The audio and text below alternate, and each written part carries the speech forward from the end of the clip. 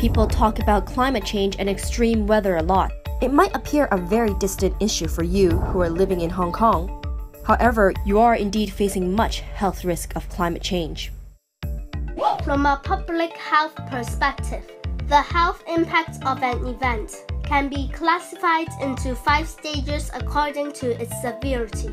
These 5 stages range from behavioral change, self-medication or self-care, medical help seeking, hospital admission, and death. Who is more vulnerable to such health impact? Patients suffering from severe illnesses, children, elderly, people with chronic diseases, and those with low socioeconomic status confront with a higher health risk that climate change brought about.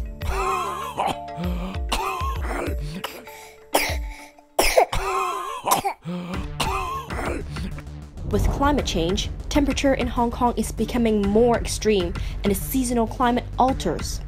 In 2017, the city experienced one of its warmest January. Utilizing the data from Hong Kong Observatory, Census and Statistics Department, Environmental Protection Department, and Center for Health Protection, the Chinese University of Hong Kong analyzed the mortality under both hot and cold seasons. In hot season, above the daily mean temperature of 28.2 degrees Celsius, every 1 degree Celsius increase associated with an estimated 1.8% increase in mortality. Cardiovascular and respiratory infection-related deaths were more sensitive to high temperature effects. People with lower socioeconomic status were more vulnerable to heat-related mortality. During our research period, more than 1/5 of the time we had a daily mean temperature higher than the threshold at 28.2 degrees Celsius. Looking at 2016 only, 23% of the time reported a daily mean temperature higher than 28.2 degrees Celsius. The air is so polluted. During hot season, we found that mortality was related to the levels of air pollutants, including nitrogen dioxide, sulfur dioxide, respirable suspended particulates, and ozone. Sulfur dioxide was amongst having the strongest association with mortality.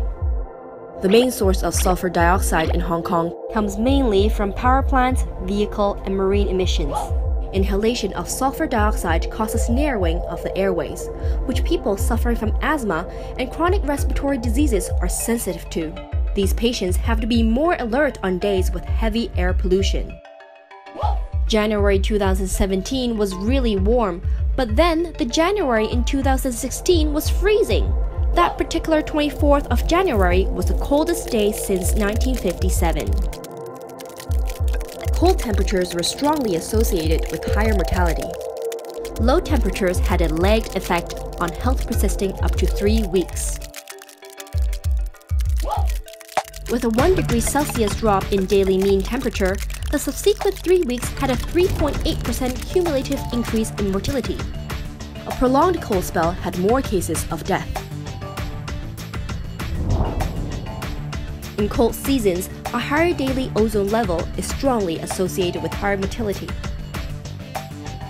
How can we minimize the impact posed by extreme weather events and air pollutants? The main source of ozone is from vehicle and factory. Using more public transport and electric vehicle, cutting down emissions from factory and so on are all effective ways to reduce ozone level. The elderly is a very vulnerable group during cold seasons. So do remember paying extra care to old people around you, seeking timely medical care if they feel unwell.